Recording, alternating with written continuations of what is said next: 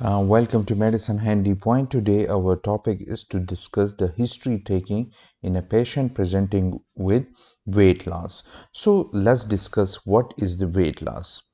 Now, if you see, weight loss is actually significant only if there is more than 5% of body weight loss in 1 year. So, if there is 5% of the body weight loss in 1 year, that is called a significant weight loss. Next question is to ask whether the weight loss is voluntarily or involuntarily. Our focus is on involuntary weight loss. Involuntary weight loss will need now further workup. Next question, which is very important, is to ask about the loss of appetite. It will help us differentiate weight loss with preserved appetite and weight loss with loss of appetite. So there are different DDs.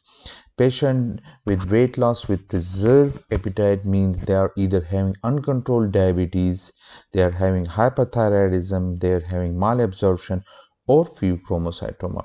Weight loss with loss of appetite means very sinister causes like malignancy, severe renal, cardiac, respiratory failure, esophageal and gastroduodenal diseases means they when they eat they get pain, so they don't eat at all. Depression and HIV. So these are differential based on weight loss with loss of appetite or no loss of appetite.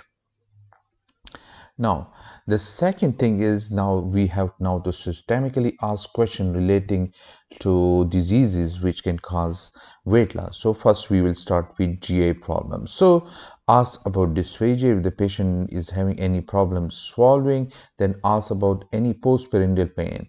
Postprandial pain lead to weight loss by making the patient not eat at all. So there are three differential for postprandial pain. One is gastroduodenal disease like peptic ulcer disease, pancreatitis, and gut ischemia.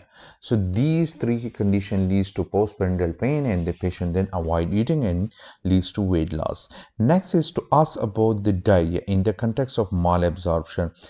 Suppose is the patient is having any diarrhea for how long, and then suppose steatoria and other malabsorption features like bleeding from the gums, purpura, bone pains, anemia, stuff like that. So it will give us clue whether the weight loss is due to malabsorption or not. Or ask about constipation with blood in it in context of GI malignancy.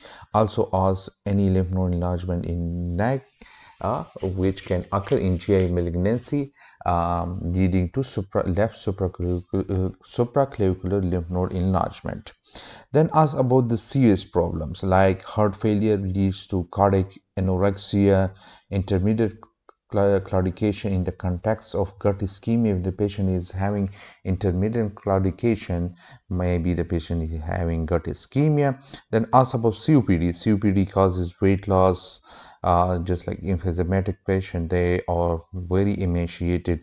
Ask about TB symptoms like cough, sputum with blood, weight loss, night sweats, and contact with TB patient.